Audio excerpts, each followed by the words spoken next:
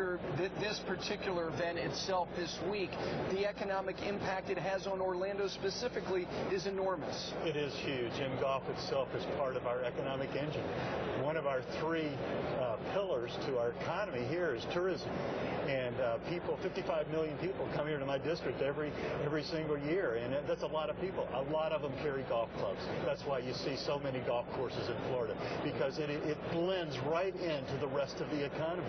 You do something in the morning and something in the afternoon, and golf is always a part of that. So we love the game, and we love what it does for our economy. Mike, stimulus is a